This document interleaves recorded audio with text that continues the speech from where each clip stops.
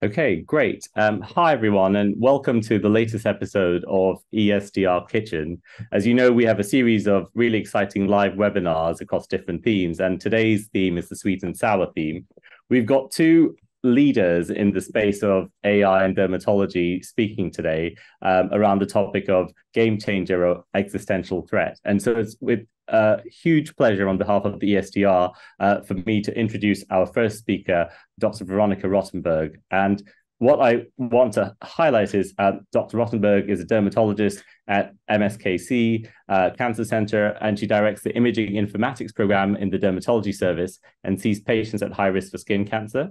She received her MD PhD from Duke University with a PhD in biomedical engineering, focusing on elasticity imaging.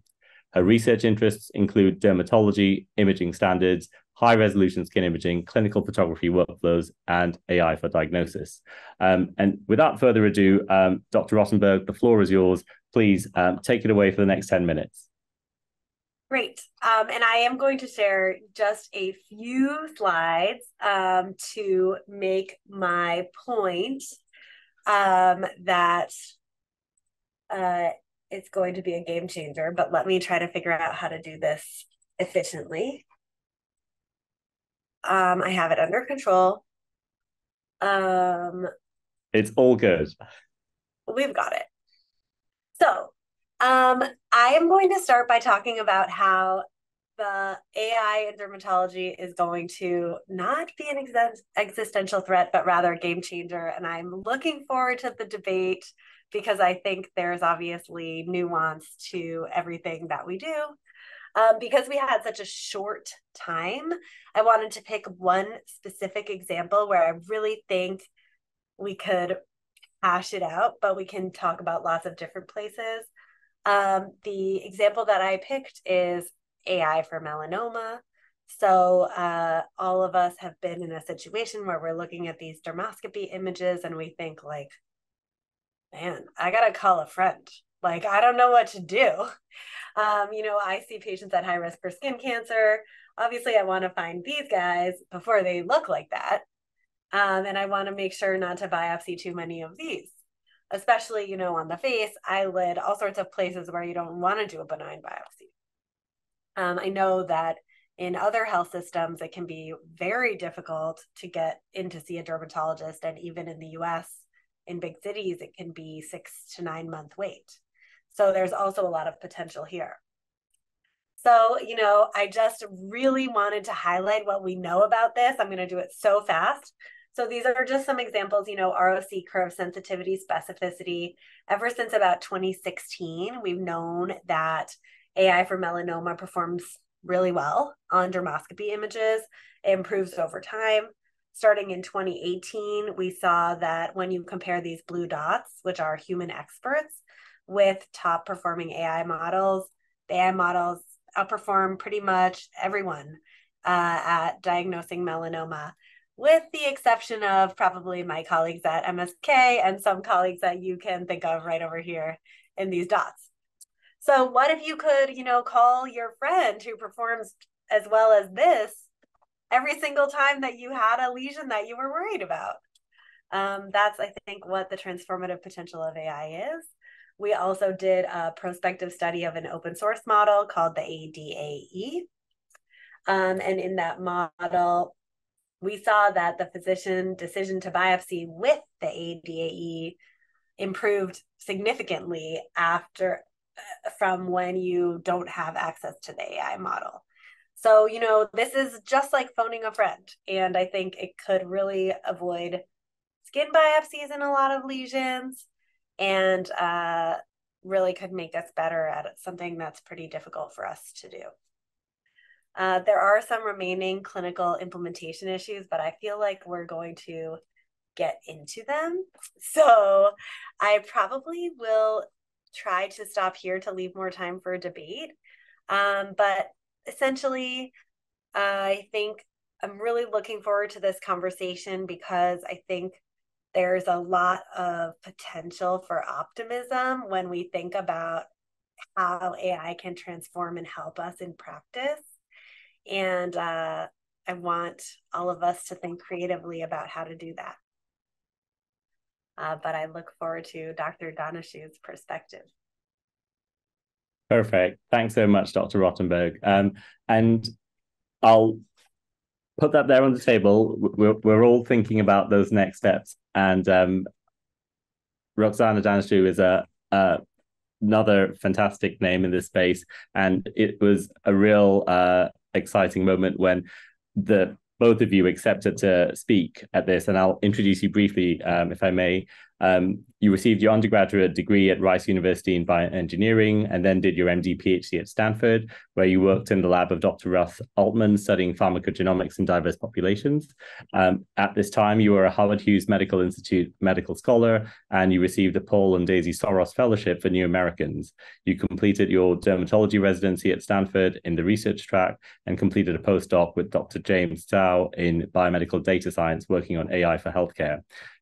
You are an assistant professor of biomedical data science and dermatology and the assistant director of the Center for Precision Health with Pharmacogenomics.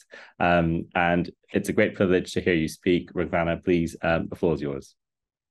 Thank you. So Dr. Rotemberg and I are actually great colleagues who publish together, who write grants together, who are actually very aligned in our thinking. And actually, when we were trying to decide how we were going to divvy this up, we kept debating, no, you take the pro, no, you take the con, just to say that, we're actually perfectly aligned.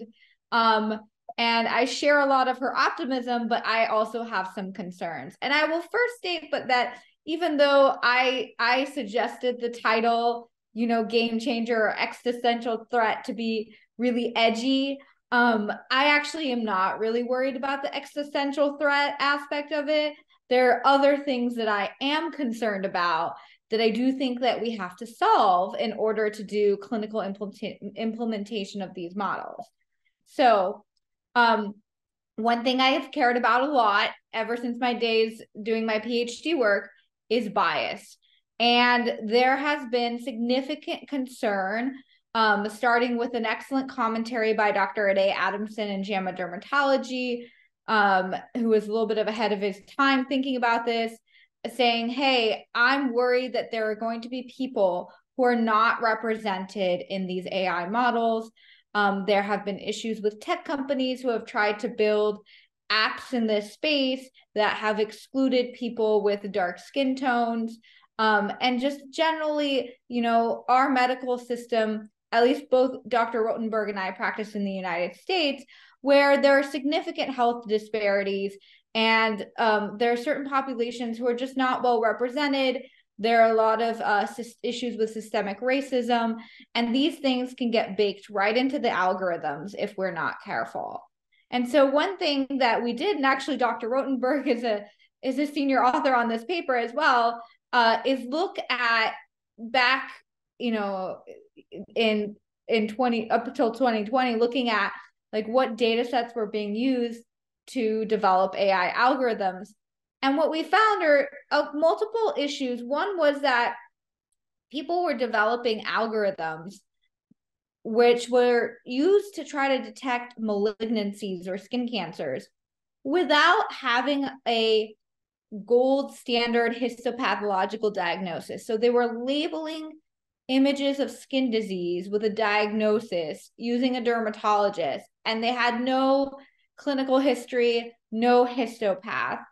And that leads to pretty noisy labels. As Dr. Rotemberg mentioned, dermatologists have varying success diagnosing melanoma from image with no history, image alone with no history.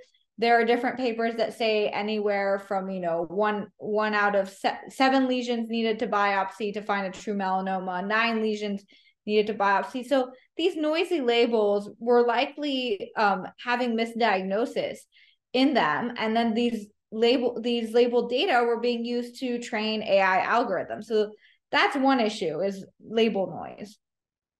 And I will say that the work that Dr. Rotemberg has done in the trial that she presented has no label noise because they biopsied every lesion. So I think that's like an important point to make about that is how you should be, you should either be doing biopsying or monitoring of something that's obviously benign. You don't have to, we don't often biopsy obviously benign lesions, but some way to really know for sure that something is benign.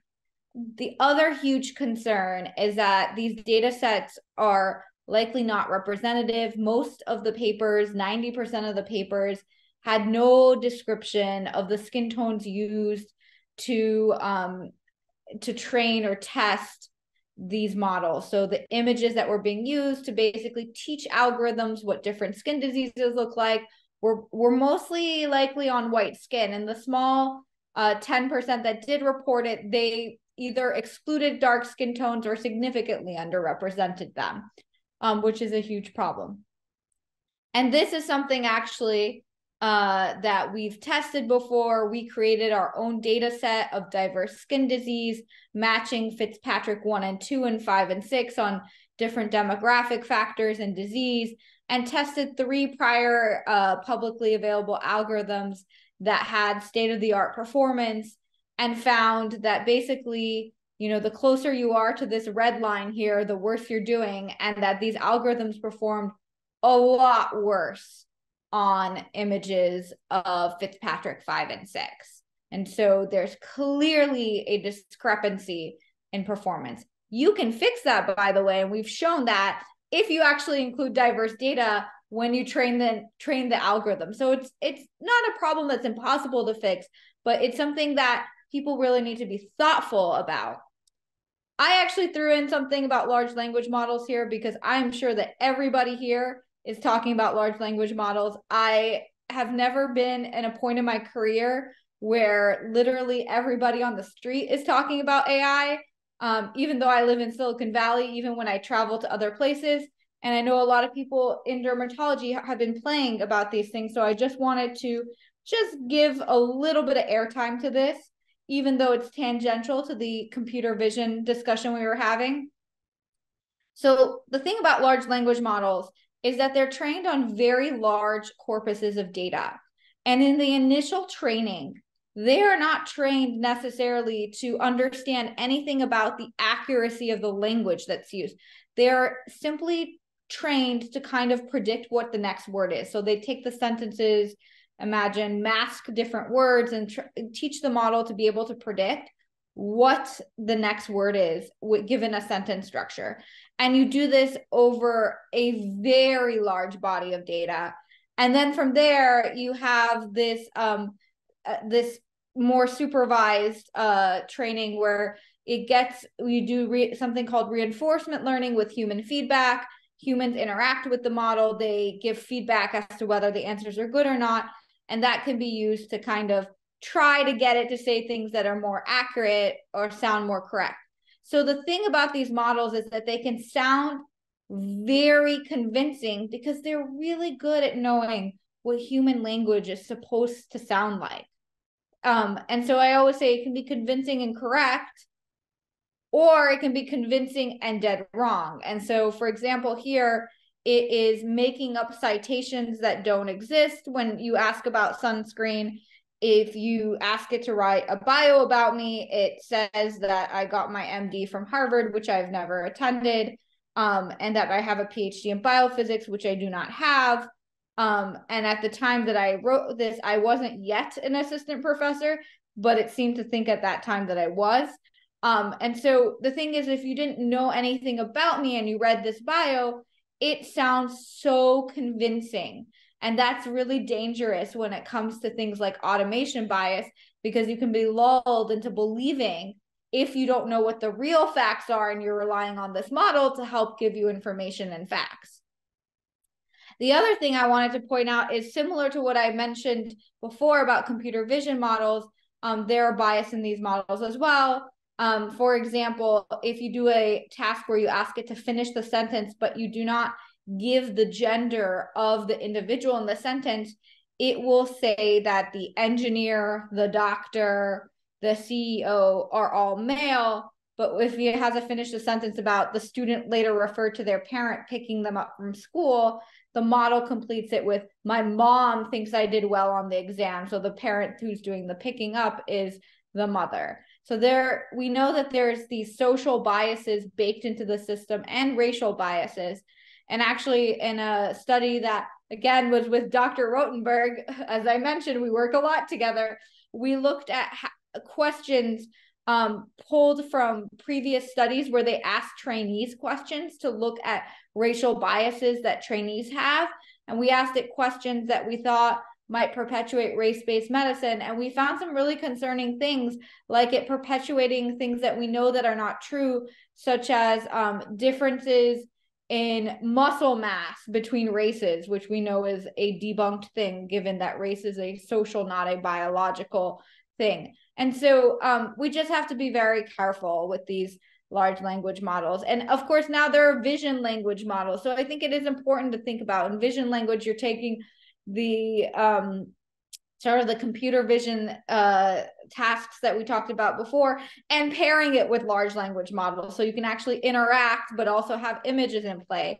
So I think understanding these biases are just really key for us to be able to do something that's actually going to to actually build something that is not going to cause more harm because it has these baked in biases in there.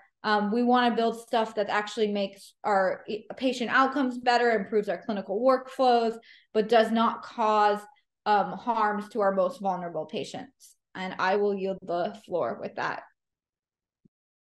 That's really wonderful. And thank you so much for sharing that point. I think whilst we're waiting for questions to come in from the audience, and if there are any elements, Dr. Rotemberg, that you want to reply to, please feel free to. But I was so glad that you brought up large language models, because I feel that after that seminal Nature paper that kind of made us all aware as dermatologists about the possibilities of diagnosis, from images, I felt that the other notch that, suddenly got ratcheted up was when large language models were accessible on people's smartphones and were being used in a whole range of different ways, from getting through different exams, a range of different societal fronts suddenly, realized that this had landed, basically.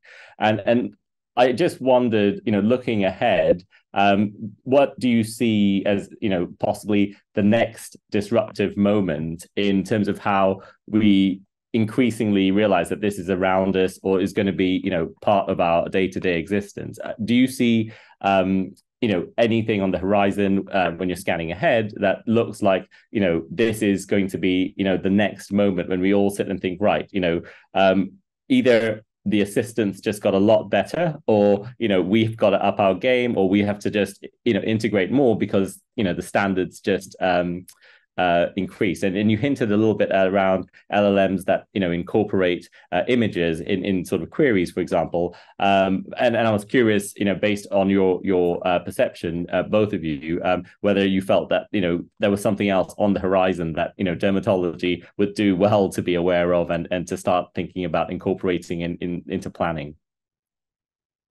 Well, I do think, as Dr. Daneshjou said, the multimodal aspect, previously it was so painful to try and integrate different types of information into one model that a specific pain point has essentially gone away. So I think, taking into account, I had a patient recently where I didn't know how big something was, and they had a CT scan from months ago that showed it clearly extending into the fat. And so trying to take in multiple different types of information from all across the different types of systems that we have, I think is actually a pretty short-term future state. All right. How it performs, I think, is exactly as Dr. Daneshjou says, the more complex these systems are, the more difficult they are to validate and benchmark. And so we're going to have a lot of work to do that. Yeah, thank you. Can I also ask a little bit about, how we're making progress towards understanding the black box behind, some of the decision making, and Roxana, I really liked your recent piece of work, which was, one thing that flagged up on my radar. And I don't know whether I could invite you to comment a little bit about how you're approaching trying to understand how the decision-making process is made in some of these scenarios. Yes, thank you so much for the opportunity. I mean, I think there's a lot of debate on AI what we call interpretability or explainability, post hoc explainability. The reason there's such a debate is, do you even need it, right? If you have a model that you've done well-run randomized controlled trials on diverse populations, and you have systems in place to monitor performance, should you even care how it's making the decisions? And I'm torn on that. In some sense, I obviously do explainability research, because for me, it's kind of interesting to understand what biases might exist in the model. But I am not of the camp that it is required, because the thing is that anytime you build in an explainability technique, you are making some assumptions and, distilling some information from the model, but you're not capturing everything. There's definitely things that you can miss, and you might be lulled into sort of a false sense of security that this thing is working, when there could actually be other things that your explainability model is not capturing that are driving the decision. But in my prior work, as you referenced, we have used generative models to take derm images and essentially slowly tweak small features about them, such as the pigmentation or the presence of erythema or the presence of different artifacts, such as hair, things like that. We actually, to be honest, we didn't tell it what tweaks it should make, because that's actually a very difficult problem to specifically use generative models to make specific changes. We actually just said, make small changes so that the image flips in its decision when it's put in the model, so that it goes from a benign to a malignant, or a malignant to a benign. And so after we did that, we then asked the dermatologist to look at the pairs of images, and they had no idea which one was malignant and benign, and tell us all the differences between the images. And doing that, we were able to find relevant factors such as changes in pigmentation, but also things that might be a bit spurious, such as like the presence of hair. And there has been previous work, including by Dr. Rotemberg, showing that, these models can rely on some of these artifacts. But what was useful here is that we were able to, at some point, in some sense, look at some causality of what these features were that were causing the flipping on a very large scale. Again, as I said, I don't think that means that you need explainability built into every model, but we're building tools that will allow some level of auditing afterwards to help, help us understand what's going on in that black box. And I also think it's something where we are trying to encourage a workforce to, adopt and accept and integrate. This goes some way in terms of, building that, I think, ability to trust a system. So I think it is part of the deal, perhaps. I'm going to read out some of the questions, and also welcome to Professor Tüting, who's, I think, been delayed, but our co-host today. Hi, Thomas. Hi. I'm just going to read out the first question in summary from the floor from Christian Aldridge. And it's a long question, so I hope I'm summarizing it okay, Christian. And this is to both of you. It's a question about, I guess, this approach of diagnosing malignancy as one route that's put across, and detecting melanoma being a priority. But in say the UK healthcare system, which is mentioned here, a lot of things that we are faced with in terms of just numbers of patients we have to see relate to benign lesions. And so in terms of a bit around what we were talking about, gold standard, data sets, a lot of that clearly is in things that are excised, but we don't tend to excise so many things that are benign. I take the questions along the lines of how, AIs could be trained in that space of being really good at telling people that benign things are benign, and taking that home. And perhaps that poses a particular challenge if currently they wouldn't normally be biopsied, and hence don't inform the gold standard data sets. But we invite comment from both of you on that. I think it's a really interesting question, and it's a great use case because the images are so standardized. The population is very well defined. There's a lot of potential opportunity there. I think you've brought up, Neil, a bunch of the issues. In the US, there's been a lot of regulatory attention about biopsying the non-malignant lesions. I think I've certainly gone on record as saying I'm not sure that that's required. Certainly, you have to define clearly how you're going to label the gold standard for benign lesions. Historically, we've had, monitoring for 6 months without change, which does not reduce the expense of your trial. Making sure all those patients come back in 6 months is expensive, but at least you're not mandating unnecessary biopsies in a patient who, as part of standard of care, would not get biopsied. And also, the UK is a perfect place to try to run a randomized trial. There may be effects that you don't predict or know about using a triage tool. There may be standards for sensitivity that you really need to set so that you don't miss melanoma. And then the benefits of specificity may not be as great as a clinician, but we don't know the answer to any of those questions. So I think that that's really, really important. No, awesome. Thank you, Veronica. That's great. The next question is from Charles Cassius, and it is very brief. It's you've talked about AI and melanoma. The question is it used or is it useful in inflammatory skin disease? And I don't know whether you can comment on that. Yeah, so I would say that there are many papers who have used it in inflammatory skin disease. I think a lot of Dr. Rotemberg's work has focused on melanoma, and she's been a pioneer and leader in this space. But there are certainly publications looking at diagnostics around inflammatory skin disease, looking at automatic assessment of total body surface area, which is important for trials and for therapeutic decision making. There have been many use cases beyond melanoma. Things around burns, things around hair, all sorts of different kinds of models that have been built, and not all of them computer vision. We mostly focused on computer vision, but you can build models to make predictions off of insurance claims data, for example, or EMR data.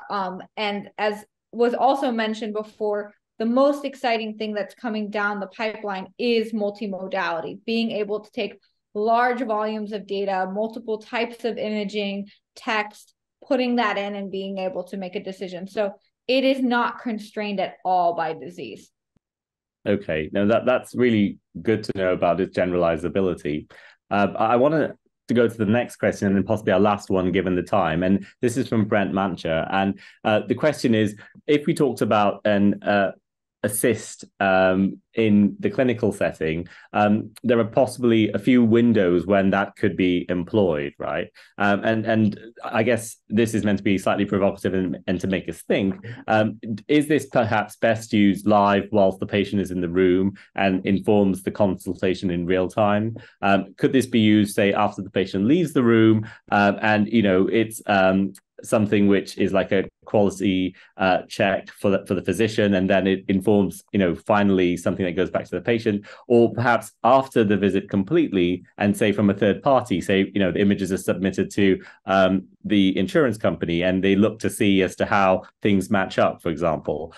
So I don't know whether the timing of when it's used has been discussed much, but if you have a view on that, we'd be really interested. I guess briefly, I would just say that we have two major areas of research that we need to think about. One of them is obviously like optimizing algorithm accuracy for your use case. And the other one is optimizing like benefit for our patients. That's the ultimate thing we need. And that's a totally different area of research. You need to figure out like what is the interface design that's going to optimize the clinician AI interaction. You need to think about all sorts of different things in that space that aren't just like what's the AUC for melanoma. Right. I think, if we really have algorithms that benefit patients, that are better at diagnosis than us, that are better at monitoring than us, that can quantify things that we can't quantify, real time in the clinician office, that does not impact our existing clinical workflow is probably the ideal situation, because the last thing we want is a patient to have to come back for another visit when they waited 9 months for the first one because our AI tool took 2 hours to run. So, Sure. I don't think that modern algorithms and modern computing are really going to be a barrier to real-time feedback, but that's just what I think. But I think it needs to be studied, and it is a good question, Brent. Perfect. Awesome. I just like to thank you both, really. I think we'll have to close there on the hour as planned. But that's been a really fascinating dialogue and expose on this. And I think it will leave many of us with many questions and things to go away to think about.